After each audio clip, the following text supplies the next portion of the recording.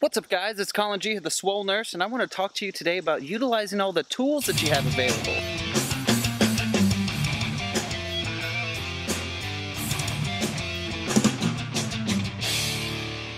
Back at it again with another video, fam, and you know what? Today is an absolute beautiful day, and I have so many tools available to me for filming, such as scenery and things of that nature. For example, check out the quarry, man.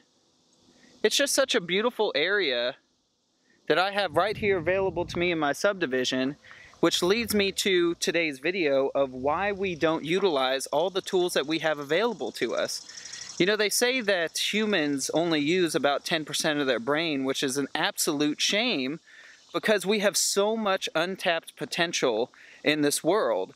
And I want to encourage you that if you have any sort of tools to your availability, whether it be books, library card, or camera equipment, or even, you know, chains, bands, different sorts of gyms that you can go to, people that you can turn to for different tips and tricks and advice, I highly encourage you to do that, because with untapped potential, there's untapped success, and growth and success and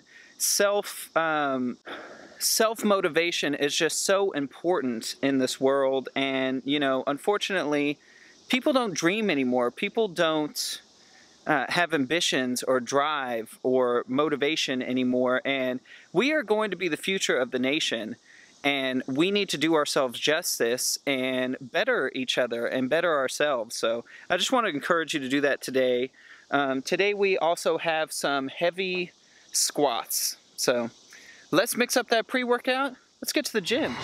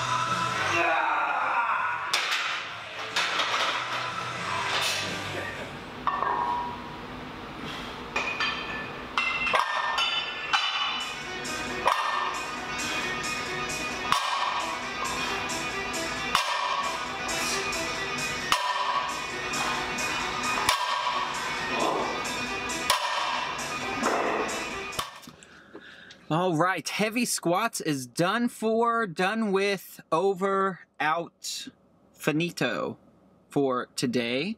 And you know what? My strength has been up so much in the past month. I have been really working on personal growth, personal development, and self-improvement as far as my own mental abilities.